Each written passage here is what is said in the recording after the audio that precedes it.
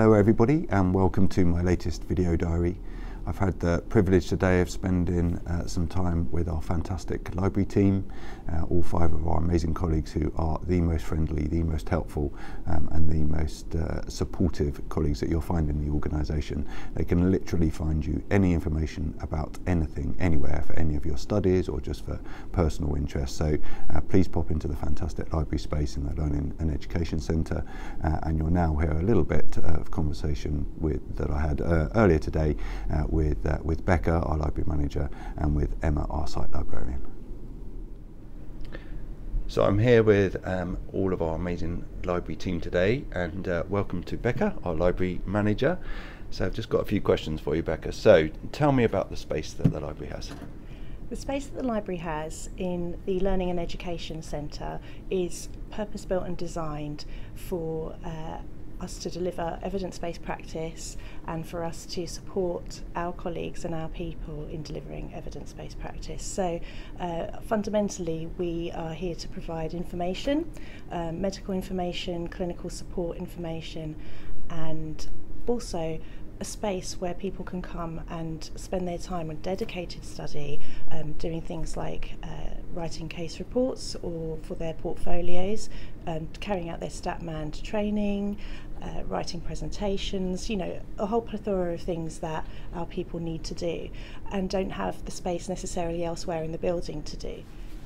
So fantastic, and we've got a whole range of different types of spaces, but also access to all sorts of different information in different ways. So the Digital Knowledge Hub I'm really interested about, so tell me what that is.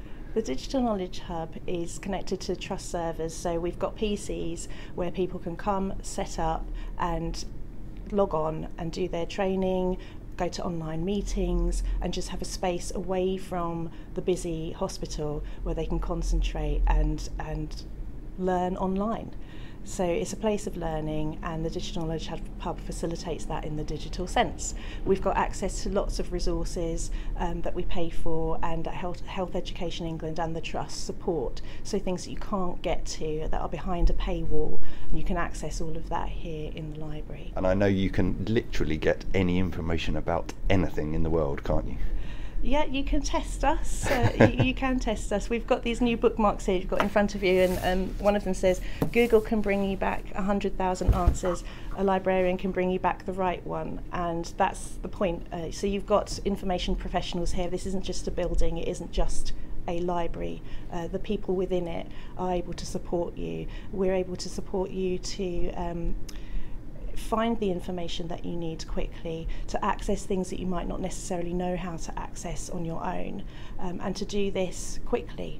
So we save you time, we save you in learning that skill set yourselves, and we can also train you. If you want to learn how to access these databases and you want to know how to get the best information, the best kind of evidence, we can show you how to do that. Fantastic. And the library is not just a space for people who are in formal training programs or on formal courses, it's a space for everybody? Yes, yes. So in the Digital Knowledge Hub itself as well, we've got a seating area. The point of that is that we want to promote creative collaborations. We want people to talk and spark those ideas off of each other, because a library isn't just a place where, as you say, you have dedicated concentrated study. It's also a place where the best seeds that are sown come from conversations with each other. So we have both of those things in the library environment: a quiet, dedicated space and a space where you can bounce ideas off of each other, that kind of serendipitous learning. Fantastic. And regardless of profession, regardless of role, regardless of age, experience? Absolutely, yeah, absolutely. This library is for all PAH people, everybody. We have a collection of fiction called our mood boosting books. We've got picture books, family, children's books. So we want to facilitate learning and discussion, and yeah, we're just an open environment for every person in this trust. Fantastic. And then briefly talk to me about the team of 5 people that you have. Yes, so we've got a mixture of professional and paraprofessional staff here. So you've got myself, library manager. I was also trained as a clinical librarian. The idea of that is to bring the library out to the user rather than having the user having to come into the library.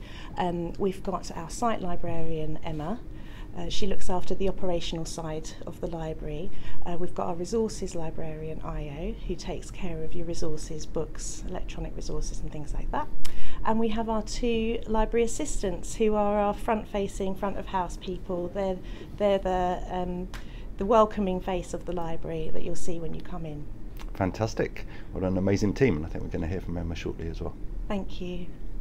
And now I have with me Emma, who's our site librarian. So Emma, what time does the library open from until? The library's always open. If you're a library member, it's open 24/7. People can swipe in with their Trust ID. Weekends, evenings, it's all theirs all the time. Fantastic.